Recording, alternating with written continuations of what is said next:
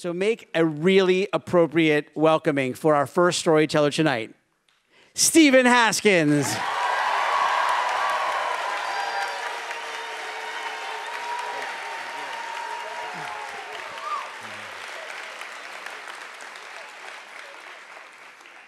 Okay.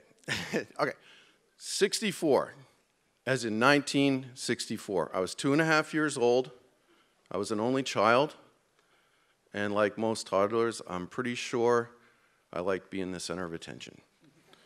Two important events happened in 1964. My mother gave birth to my little brother,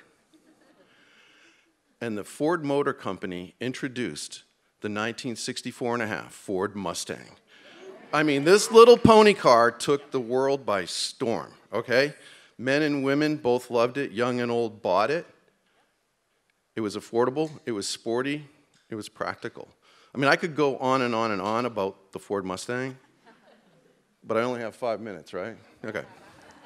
So let me just tell you why I love the Ford Mustang. I love the Ford Mustang because my dad loved the Ford Mustang. My dad loved all cars, but he really loved the Ford Mustang. In 1968, the Mattel Toy Company introduced the first line of Hot Wheels, the little toy cars.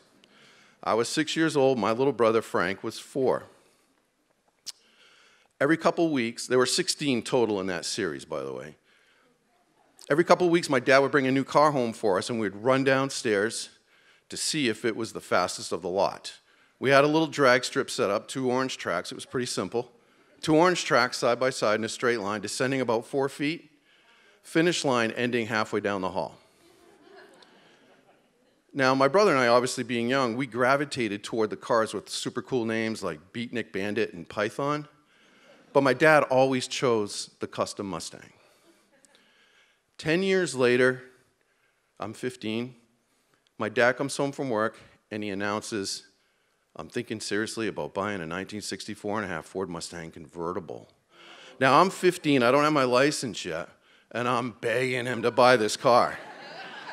And he immediately starts hedging. He's like, I don't know, it's in really rough shape. It's going to need a lot of work. It's a total project car. And I'm begging him more, and he's hedging more. I get desperate, and I just say, well, how much do they want for it? I'm 15. He says $400. I think I can get it for $400. I'm like, I run to my room. I grab all the money to my name that I've been saving up. It was just over $400, and I put it on the table, and I said, please buy this car. The next day, the money's gone, and when I see the car for the first time, he's pulling around the corner and heading up the street. This is when I realized he's right. It was in rough shape. It was 3 different colors. It was red, white, and black, painted with some form of latex house paint with a paintbrush.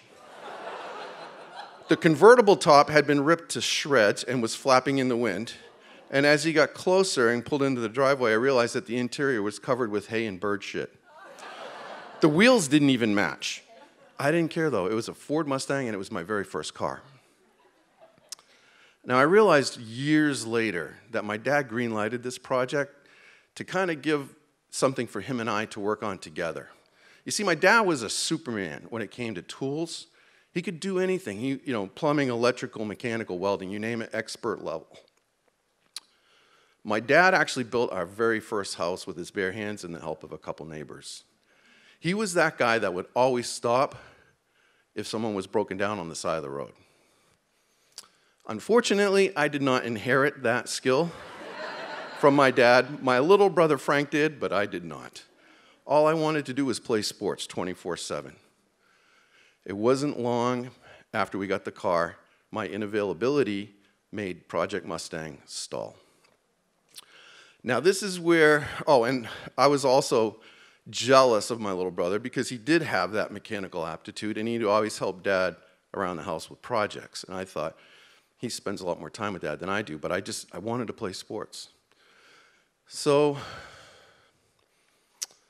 let's see, where was I? So, unfortunately, this is where the story turns, it takes a hard turn. 3 months later, that winter, My dad suffered a massive heart attack at the age of 47 and died. My brother and I were devastated, obviously, and that Mustang sitting in the driveway was just like a constant reminder that he wasn't coming back. The car sat for a year and a half. I didn't have the tools, mentally or physically, to do anything with it. And finally, my brother gets his license. He's motivated to work on it. I'm skeptical. I just said, whatever, do whatever you want. Well, it wasn't long before I realized that my little brother had been paying very close attention to my dad, because within a few months, he had that car running, and we shared the car that whole next summer. That was the point when I realized that my sibling jealousy had turned to respect and admiration. Now, earlier I mentioned that I could go on and on and on about the Ford Mustang, but really it's my little brother I could go on and on and on about. Thank you.